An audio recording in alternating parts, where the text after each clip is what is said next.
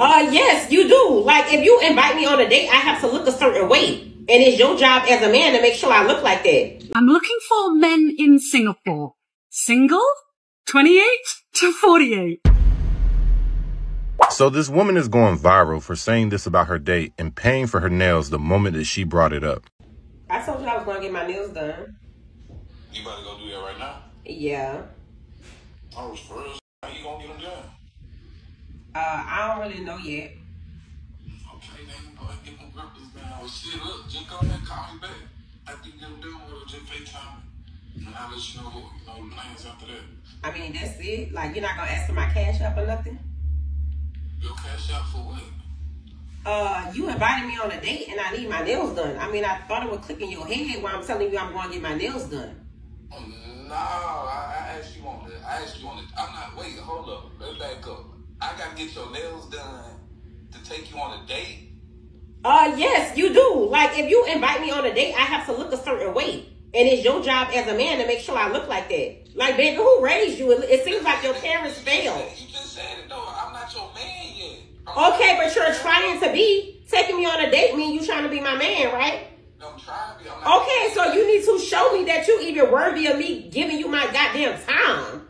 Wow, that's crazy. I pay for my girl dates, but I don't even, I'm still trying to get to know It's giving broke energy. It's giving broke energy. It's giving broke. It's giving broke. It's giving broke. Y'all do so sassy. You a little sassy ass motherfucker. Y'all, it's giving broke. You good. Don't contact me. You good. Fuck up my Sound to me like you trying to be on part of the grown women asking for money series. Look, all I'm going to say is, if you single in 2024, I'm going to pray for you. Because it seems to me as if the shit that I'm seeing on the internet, that nowadays a lot of relationships are being viewed as transactional. And then on top of that, we're talking about a first date. I barely even know you. I'm paying for the date. I'm not paying for the preparation of the date. Like, what? Like, you want a man to pay for your nails and like all this other stuff that women, take into account when they're getting ready for a date. And then you might not even really like his ass, and then you just leave him in the wind. After this man don't drop hundreds of dollars, because we're not going to sit here and act like, getting your nails done only costs you $40, because I know damn well it don't. Guys, the reason she's able to make such a very, very unreasonable request is because some guy from her past actually did it. And by the way, this guy got nothing out of it, which is why she's still out there trying to get the next man to pay for her freaking nails on the first date. Absolutely crazy. I've been in a relationship with a married man for about 19 years. We have a 17-year-old daughter. We just sent her to college. Okay, great. I love him, and I believe 100% that he is in love with me. Okay, great. We finish sentences. We know the B-sides and records that nobody knows. Okay, right. So all of that is wonderful. But he's married. Oh, not to you. And not to me. And I know that that is not technically okay.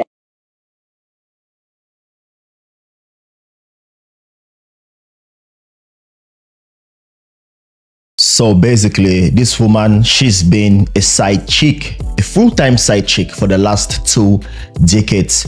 Gentlemen, please let me know in the comment section. Do you think the reason for this is because that man is a high-value man? Do you think she'll rather be a high-value man's side chick than an average man's full-time first chick? You said in your 20s, you was having fun. Mm-hmm. Would you say that you bamboozled a bunch of men? Hell yeah. Okay, fair. So we're in agreement, right? Mm-hmm. You know why men in their 20s can't bamboozle women?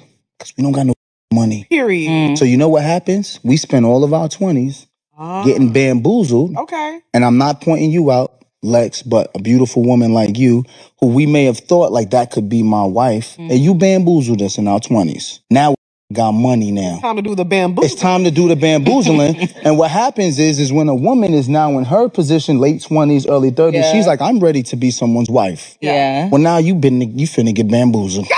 But you know, and I'm just being honest, that's and I'm not saying it's okay. Right. But what I'm saying is that you had your time to bamboozle. A man can't bamboozle until he got the resources to do some bamboozling.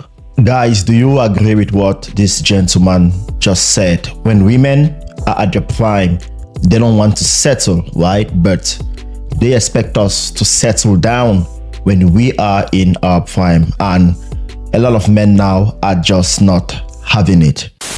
Why should a guy date you? Well, I put them as my #1 priority, loyal, and I don't entertain any other guys. They have my full attention. And you think a man values loyalty the most in his woman? Yes, 100%. Why would a man want that? Because why does a man want a girl that talks to 50 million other guys? So if we were dating and then you had a guy slide in your DMs and he said, hey, you're beautiful, how would you respond to him? Wouldn't. You wouldn't tell him, sorry, I have a boyfriend, I nothing? wouldn't respond at all. I'd send it to my boyfriend, and I wouldn't respond at all.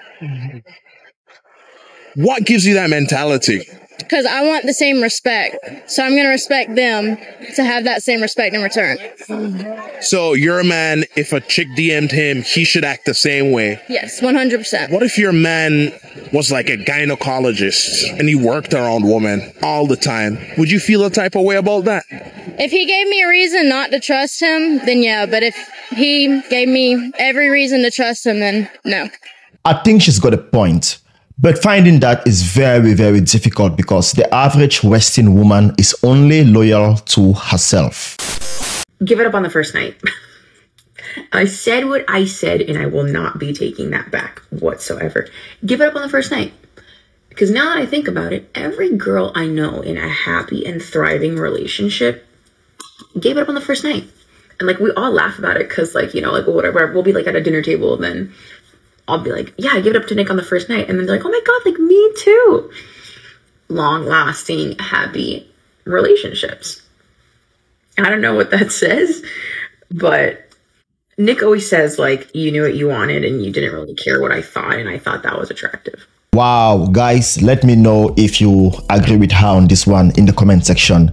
Personally, I do agree with her 100%. When I look back in my own dating history, whenever a woman made it difficult for me to get laid, the relationship was always a nightmare and did not end well. But the women who put out on the first date, second date, or at most third date, we usually had a very, very good relationship. So I just believe that if a woman does not want to sleep with me as soon as possible, she probably does not really like me. So it's better for me to just move on. I'm gonna say it, and you're not gonna like what I have to say. You're not gonna like it, man. You're not gonna like it. Where are the real men at? I'm sick of it. They don't make men like they used to. I'm gonna say it loud and proud, because tell me why men these days, they don't want to do an oil change. They don't know how to change a tire. They don't know how to do anything. If Google doesn't know, babe, they don't know. Tell me why my dad knows every single thing to do with his hands. I could ask my dad to literally build a bridge for me to get to the other side of the road. That man will do it within 1 hour.